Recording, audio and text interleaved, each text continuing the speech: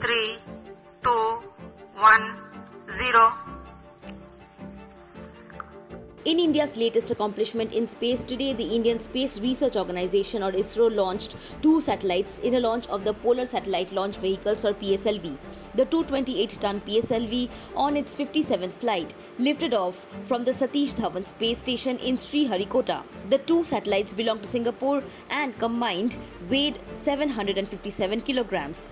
This was the third big launch of the year for the Indian Space Agency, which is in the midst of prepping for bigger missions going forward, including Chandrayaan-3 and the maiden solar mission Aditya L1. ISRO Chief S. Somnath declared the mission successful. He said that PSLV placed both satellites in their intended orbit. Somnath said, and I quote, "In its 57th mission, PSLV has demonstrated its higher reliability and congratulations to the team and the NSIL for this mission." The PSLV-C55 mission was launched with 2 satellites, with the primary one being TELEOS-2, a synthetic aperture radar payload. It will be able to provide all-weather day and night coverage and capable of imaging at 1 meter full polarimetric resolution.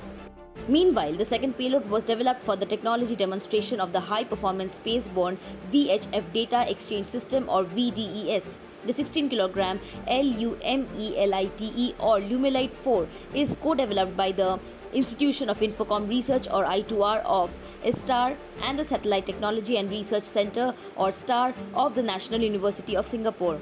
The third big highlight of the mission is the PSLV Orbital Experimental Module, also called the POEM. It is a repurposed 4th stage of the rocket that normally ends as space debris. ISRO has now developed it to be used as an experimental platform to conduct tests with non-separable payloads. The POEM carries 7 such experimental payloads from ISRO, Bellatrix, Dhruva Space and the Indian Institute of Astrophysics. The payloads have an operational lifetime of 30 days in space.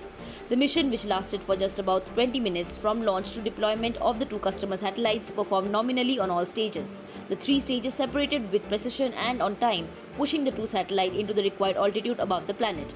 Reports said that the satellites were deployed at an altitude of over 600 kilometers above the planet. Subscribe to Oneindia channel and never miss an update.